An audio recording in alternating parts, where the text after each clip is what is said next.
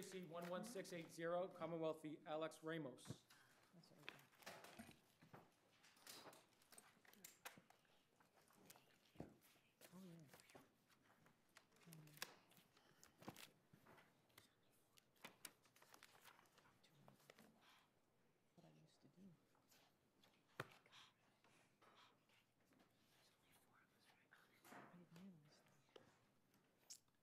Good morning.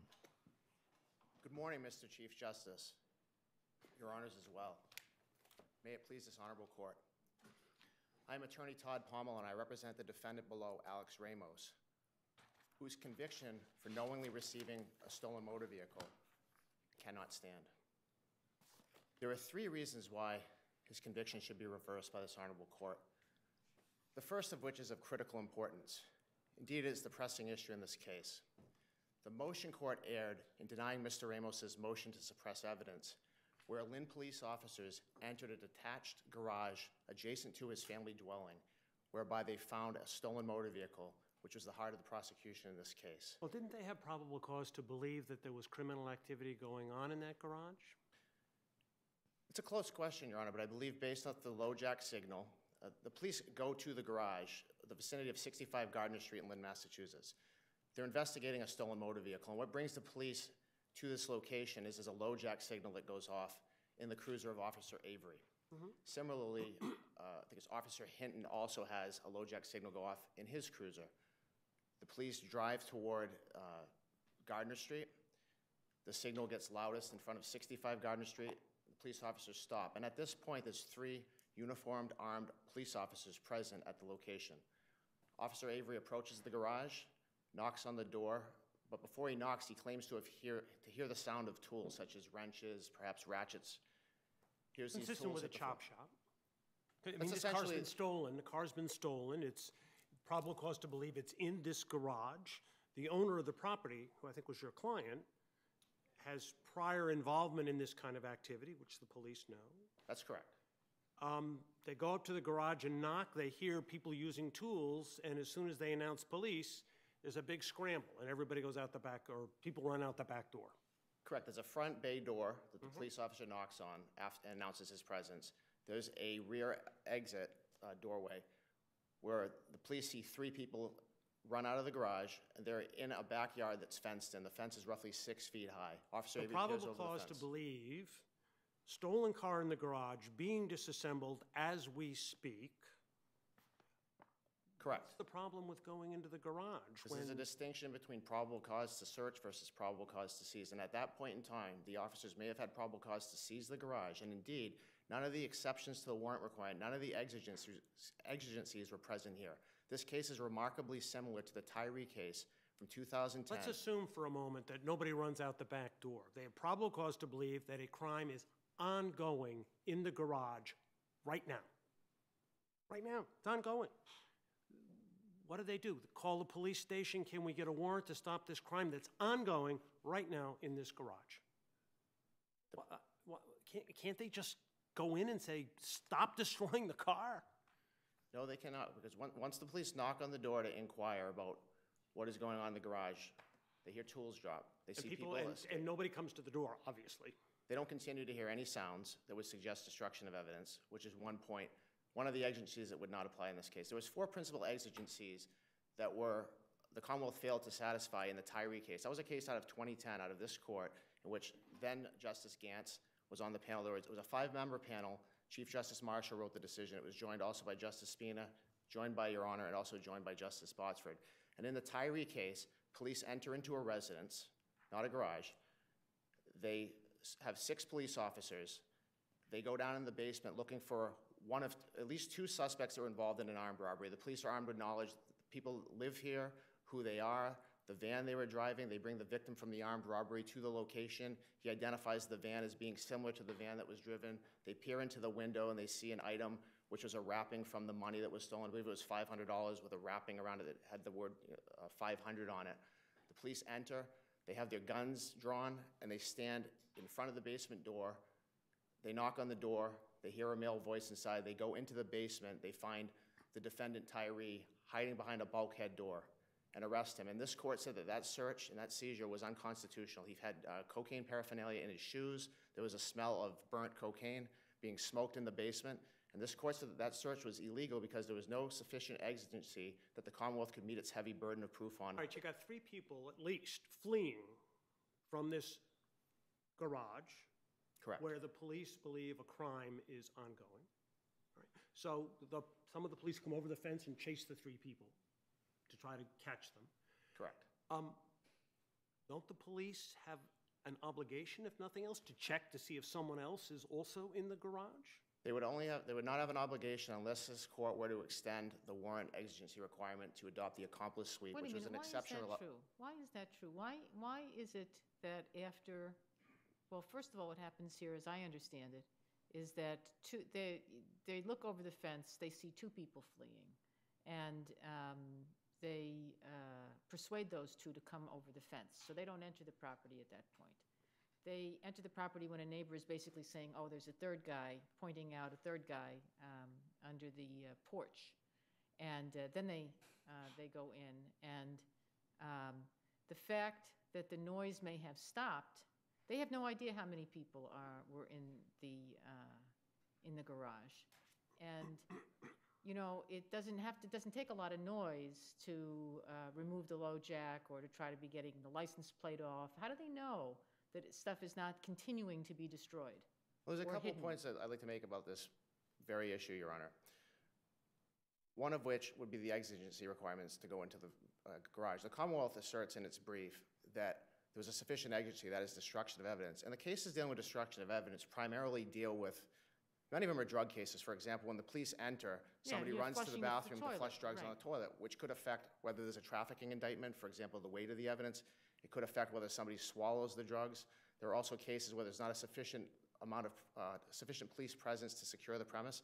In the motion transcript, there was testimony that it would only take 4 officers to secure these premises. There were at least 7 or 8 officers in addition to Officer Avery that were present. But that wouldn't stop them from, you know, unless they knew what was going on in the garage, you couldn't stop the destruction. They would keep chopping. And it doesn't take much to hide a license plate or other identifying information that might be on the vehicle. Well, the issue I think is different, Your Honor, is this is a detached garage. It's got 4 walls. It's surrounded by at least 8 police officers before the Officer Avery enters the garage. Destruction of evidence. This is a motor vehicle. It can't escape because of the police presence. Car can't, but pieces of it can. They would still support a prosecution for having a legal stolen motor vehicle in the garage. Whether the evidence could have been destroyed further, I think would bear on the facts of the case. If the police officers heard more evidence suggesting a destruction, maybe at that point in time there would be a sufficient exigency to justify going into the garage. But at this point in time, you have 8, if not 9 police officers that are armed. They're on location. They have a garage. They've grabbed 3 people and put them in handcuffs. They have no information from any of those 3 suspects that there's anyone else in the garage. The police then go get a warrant to search the house where Mr. Ramos is arrested that is adjacent to this garage. The evidence can't, I think there's no facts in this case supporting that the evidence was being further destroyed.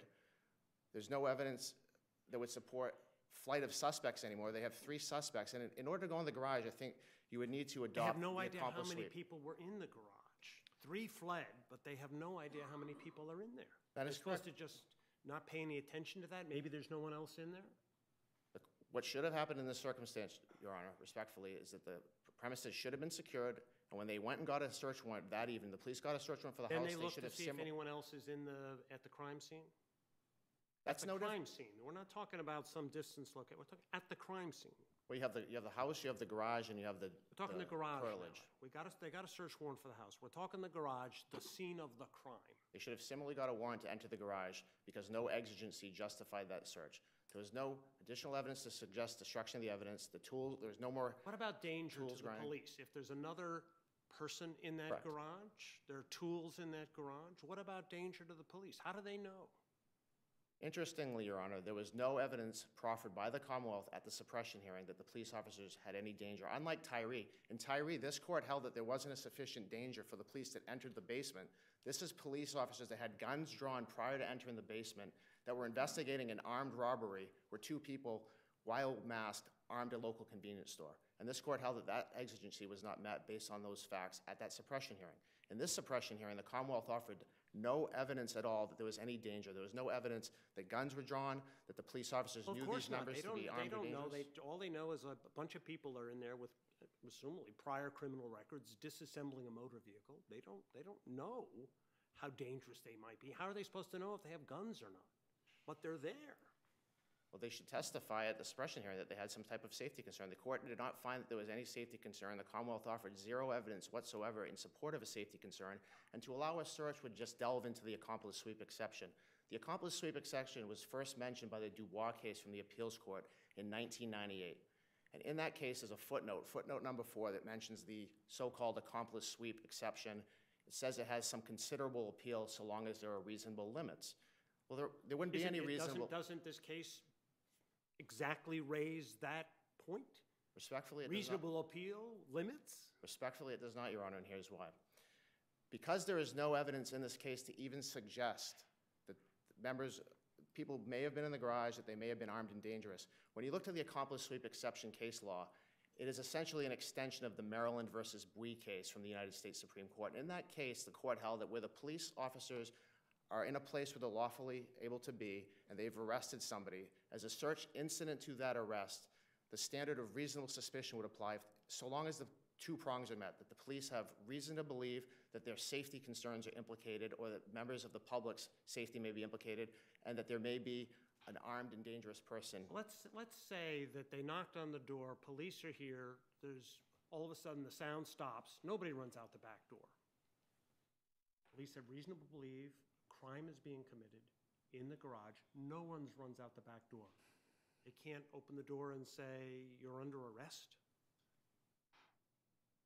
Isn't that a reasonable, that's what's happened here. They look in the door to see if look in the door after the 3 people run out to see if there's anyone else in there to arrest. What would be different on those facts, Your Honor, is here you have a knock on the door and you hear tools drop, whereas in that hypothetical, there's a knocking on the door and nobody answers. So there's no suggestion that there's even a person in the garage. And in those circumstances, the police would have to go get a warrant. They would have a low-jack signal, and they would have to apply for a search warrant based on probable cause within the 4 corners of the warrant. You're saying in that example, they knock on the door, they've heard the sounds stop, nobody comes to the door, they can't go in? I believe that the hypothetical, there weren't the sounds of the tools. Oh, well, let's just assume that there sounds is. of the tools, and then they stop as soon as Right. they announce the police are there. Well, nobody's coming out of the garage. The difference here is when 3 people exit the garage and the police obtain those 3 suspects, and there's no evidence. See, some of the cases cited in the accomplice sweep exception, there's a good... Did you brief the accomplice sweep exception, by the way? The accomplice sweep exception was briefed. It was in my brief. It's about 2 pages long.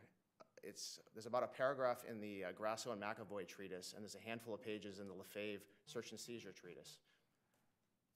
And the court kind of throws it in as an afterthought. And even in the Commonwealth's brief, the Commonwealth doesn't seem to be relying on the accomplice sweep exception.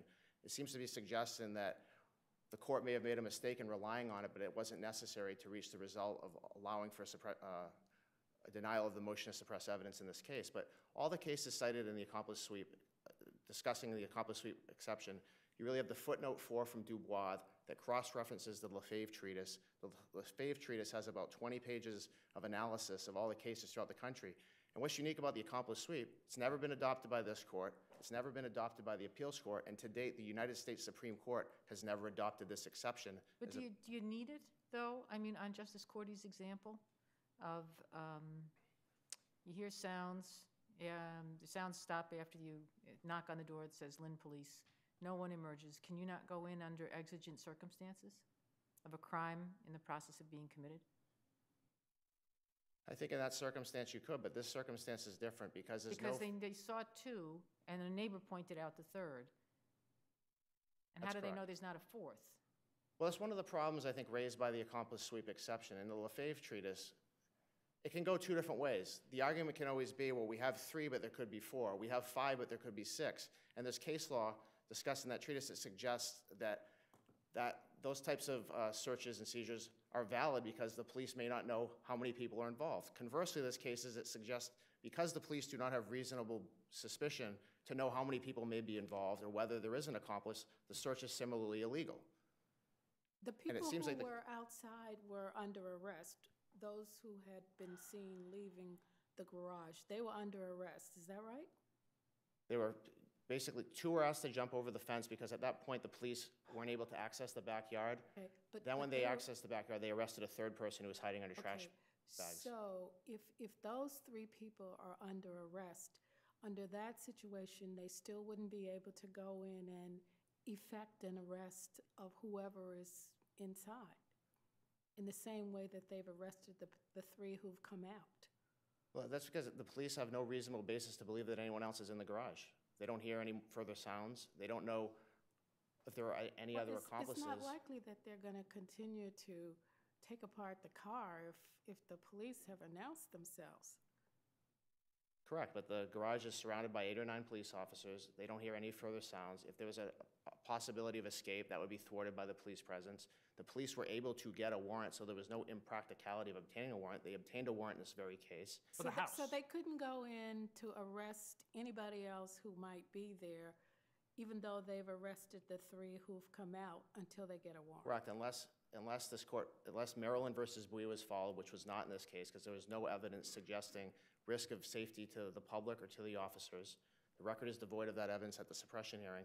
And further, the only justification would be the accomplice sweep, which even if this court adopted the accomplice sweep, following the reasonable suspicion analysis mentioned in the Lefebvre treatise, there is no reasonable suspicion that there are other accomplices present in this case. For those reasons, as well as the other 2 reasons in my brief, I would respectfully urge this honorable court to vacate Mr. Ramos's conviction. And I thank you all for your time. Thank you. Thank you, Counsel.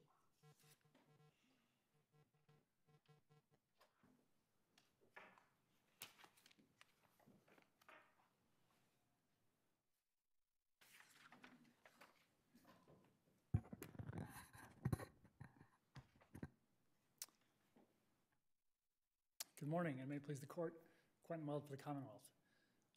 As a few of your honors mentioned earlier, there was indeed in this case sufficient exigency accompanying the ample probable cause that the officers had due to the low jack signal, the noises they heard when they put their ear to the garage essentially, and then the sounds of flight that they subsequently heard after doing so. And now you argued exigency of escape and exigency of destruction of evidence.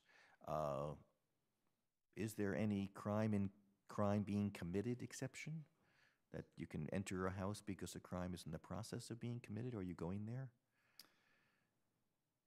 I'm not, Your Honor, in terms of, and I assume you're referring to the fact that they would be stopping these individuals from dismantling the car if they indeed were in the process of doing so. That seems very reasonable to me.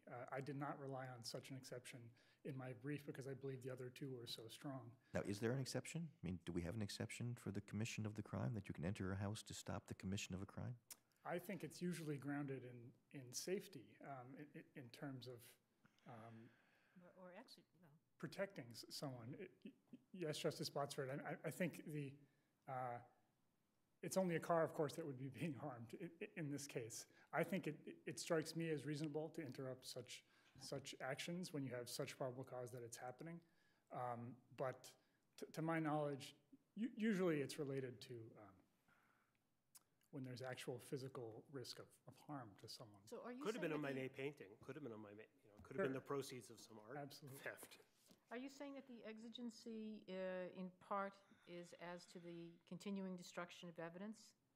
I am, Justice Lank, and So that's different from this crime being committed notion. it is. And I do agree that in terms of the destruction of evidence exigency, it's usually drugs. It's usually something that officers fear is going to be flushed down the toilet.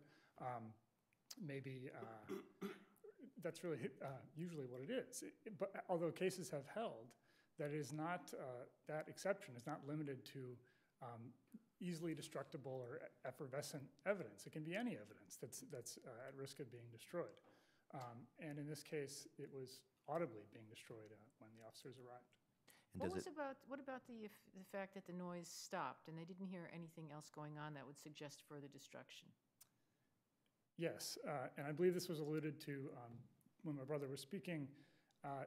simply because the officer could no longer hear the sounds of the NASCAR pit crew, as he referred to them at the motion to suppress, doesn't necessarily mean that the evidence had stopped being destroyed. My argument is that even if the officers did believe that the destruction had stopped at that point, they could still enter the garage. But there's really, there are parts of a car, elements of a car that can be destroyed noiselessly, say a VIN number or a license plate or these sort of, the officers, in hearing what they heard earlier, would be reasonably justified in believing that such further destruction was going on that was silent, that was not happening as a result of these power tools being used. In terms of the exigency of escape, which you mentioned, but if you've got 8 officers around the garage, doesn't that answer that particular factor? In other words, if somebody tries to escape, they're going to be grabbed right there. So just the first thing I'd say to that is that there was different evidence presented at the motion to suppress in terms of how many officers there were. The judge ultimately concluded, I believe, that there were 3 or 4 officers when they entered the yard. I think ultimately several more arrived on scene, but he found, based on what he heard from all of the officers, and several testified at the hearing, that there were really only 3 or 4 at the time that And when they entered the garage? When they entered the yard, yeah, I believe he found, I'm almost positive of this, I believe that he found it was 3 or 4 when they entered the garage as well. I think that it was in fairly quick succession. The first 2 suspects came over the fence and were detained. The third was pointed out by the neighbor. The officers entered, found him hiding under the bags. At that point, Officer Avery walked into the garage. But the other thing I would say to that, Your Honor, is in Commonwealth versus Tyree, which is the case that my brother relies pretty heavily on. And in that case, they found the destructions of evidence exigency was not present, nor was the risk of flight exigency. And the risk of flight exigency was not found, in part because the guys inside didn't know the officers were there yet. They were sort of had believed they had gotten away with it at that point. The officers had learned of it from an independent source in a domestic investigation. They had officers posted at, I think, 2 doors of the apartment building, sort of implying that it would be very hard for everyone to stream out, avoiding the officers that were cordoning off the condo, I think, in that case. In this case, I think it's somewhat different in that there's this 6-foot-tall fence all around the yard that the officers can't easily see through. And it's, I think, a tall order to expect them to sort of cover I'm speaking just now with the risk of flight exception, cover that perimeter while there are these guys sort of fleeing, already demonstrating that they're going to flee and hide out of sight of the officers. It's very distinguishable from Tyree, I would say. Was there a 4th person found, by the way, the one in the house? So this did not come out at the motion to suppress, Justice Corey. This came out at trial, that the defendant, in fact, had made it into the house and closed the door behind him, thus leaving the other individuals in the yard without anywhere really to go. And he was discovered in furtherance of the search, that the search warrant was obtained for the house, right? Yes, that's right. Now, you know, I'm just a little puzzled reading the judge's findings. How did it actually work? The police hopped the fence, the stockade fence, in order to, they persuaded the 2 gentlemen whom they had seen to come over the fence. And they arrested them, they cuffed them, and so forth. And then the 2 police officers went over the fence themselves, and after being signaled by the neighbor that the third, Mr. Santiago, was hiding under the porch? That's my understanding, yes, Justice Lank. And at some point, one of the officers had seen 3 individuals running through the yard. One of them, I forget which officer, but when they first looked over the fence, after hearing the noises, they saw 3 people run out of the back of the garage across the yard towards the house. They ran around the side to sort of catch up with those individuals. And at that time, they could only see 2. Those 2 were ordered out and were detained. There was one more at that point still missing.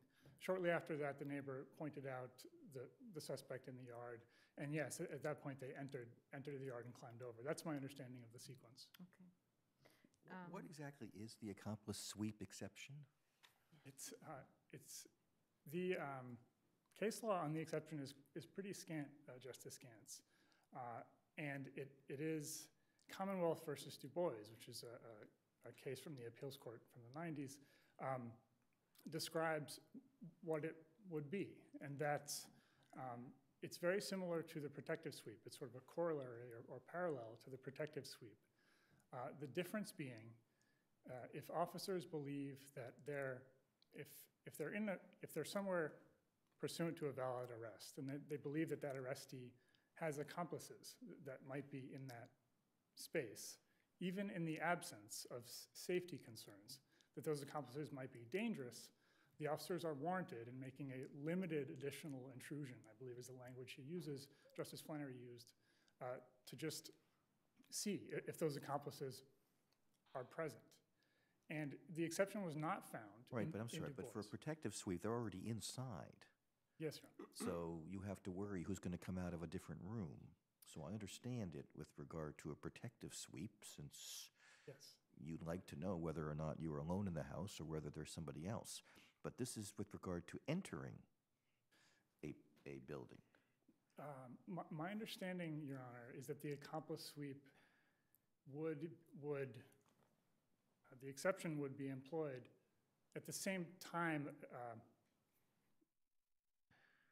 during the events of an arrest as the protective sweep would be employed. Let me clarify that. I do not believe it's relegated to entering a building. I think that it describes going into the adjacent spaces that might be entered for the purposes of a protective So sweep. it speaks of the scope of what you can do once you're already inside, but it doesn't justify your going inside in the first place. So the case Guevara from California that really sort of is the one most cited, I think, by any court discussing the protective sweep, happens to involve an individual arrested, I think, on their porch or just outside their house. But there was lots of evidence of other accomplices in that person's scheme. The motion judge did not believe that the officers feared for their safety, but believed that the evidence of accomplices was so strong that the officer, it was within his powers to just sort of look in the house to see if all those other people he reasonably suspected were there, did not have probable cause to believe were there. Do you rely on it at all? Does the Commonwealth rely on the accomplice sweep exception? In this case, I don't believe we need to, based on the strength of the other grounds for the search. In this case, I agree with something that was said when my brother was speaking, which is that this is a very close to the exact situation where such an exception would be found, in the absence of any other exception. I believe there, as I said, that there are several others. But the reason I think that in this case it's particularly applicable is that it's not a crime of violence. It's not, the suspects weren't necessarily armed during the arrest, but they had strong reason to believe that Mr. Ramos, the defendant in this case, was still present on the property because he had not been, Officer Avery, when he entered the garage, knew that Mr. Ramos had not been located, knew that he lived at that property and had several priors for receiving stolen motor vehicles. So that justifies the exigent circumstance, because they would have had reason to believe that Ramos would have been in the garage? Or does that go to the accomplice sweep, or does that go to the exigent circumstances argument? I think it goes to both. It certainly goes to the exigent circumstances argument in terms of risk of flight, because they really would be justified in believing that Ramos was still in the garage because one of the other guys had hid under this pile of bags. What I was attempting to do is to isolate the accomplice sweep exception and look at it and see if that exception is outlined in Du Bois and in Justice Grasso and Justice McAvoy's treatise would apply here. And the big question... But it sounds as if you're basically moving away from the accomplice sweep exception and speaking of the exigency of risk of escape as your key focus.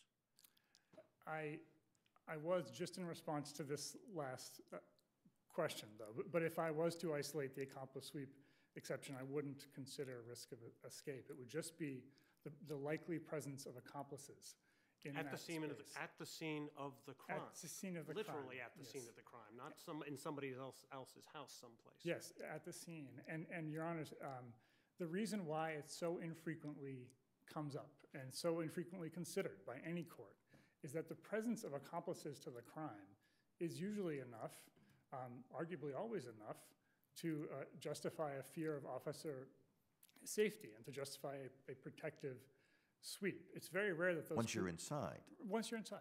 Right. Yes, But the question is, how do you get inside? I mean, Well- you would not be, an officer who is outside would not have to fear for his safety unless there was a risk that they're going to be escaping and seeking to harm them in trying to escape. Yes, Justice Gantz, I'm sorry, I should clarify. I suppose that the valid arrest that I would argue happens is when they arrest the third guy under the bags. They're in the yard at that point, pursuant to a valid arrest. So that's, the accomplice sweep didn't get them into the yard. I think it's easier to think of it as sort of starting then, when they've made that valid arrest in the yard, to look for accomplices to the person they've just arrested. So if the police are investigating a group that's stealing articles of clothing out of a store, and one person gets caught in the store, and the police officers say, "Where's the rest of the stuff?" And he says, "It's in my house." And he says the others are there.